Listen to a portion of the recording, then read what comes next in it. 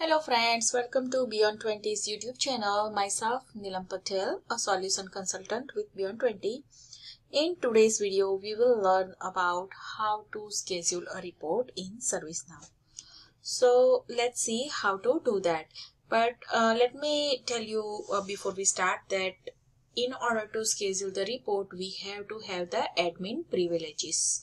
So for that, in the left navigation panel, we can type reports or we can type scheduled reports. So under report module, we will be able to see the scheduled report. So let's click on that. So if we do have any report scheduled, then we will be able to see here, or else it will show no records to display or empty, just like it is now. Now let's click on new.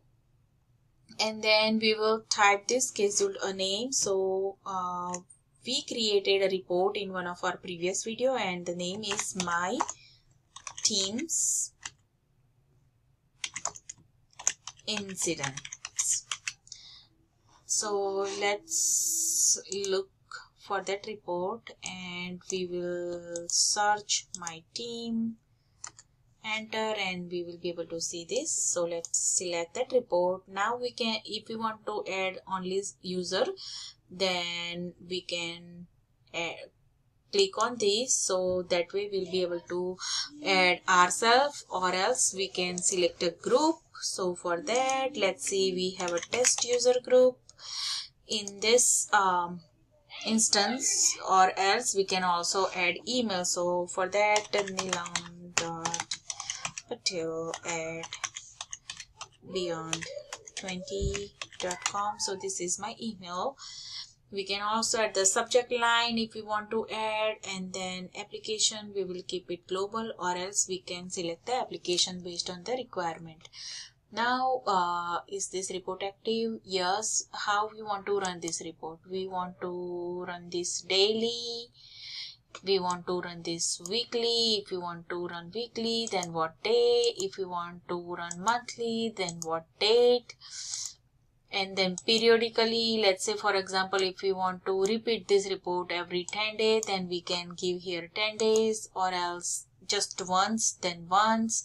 On demand, so whenever there is a demand, we can run this report. And this last two is for the fiscal year start and end date.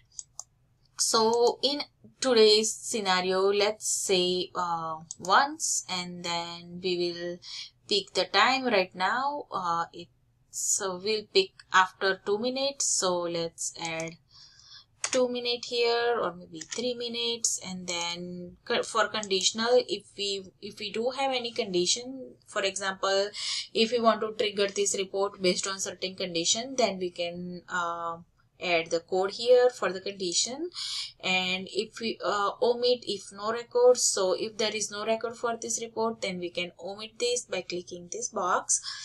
So now we can also add the message, so body of the email. So for in subject line, we will add My Team's Incident Report, or else we can say Team's Incident Report. In subject line, let's say, Hi team, please find attached incident report. Okay. And now then, what kind of report do we want to generate? PDF, Excel, in .xlx or .xls, CSV, however we want to generate the report, we can select the type. If we want to zip out the report, compress the report, then we can select this. And then if we want to include any other report, then also we can include report here. So this is how we can schedule the report. Now let's click on the submit. So we will be able to see that one schedule has been scheduled to run the report. Now if you want to check how if this report was run on time or not, then let's see sent, and then when we click this, we will be able to see if the report has been generated. So based on our schedule, it haven't generated yet. So let's see. We will have to wait for a few minutes until the report gets generated. So this is how we can create report, schedule the report, create, schedule, and we can also see the report if it has been sent or not yet. So in our case, we'll have to wait few minutes in order to see the report in this line.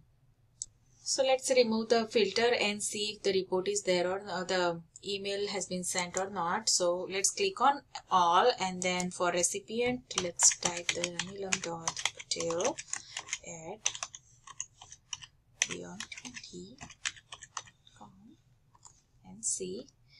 So yes, we can see this is the email that has been sent to Nilam, and the subject is Teams Incident Report. So let's click on this, and if you can see that the PDF has been attached to the report and the report has been generated. So this is how we can schedule a report in ServiceNow. Thank you all for watching this video.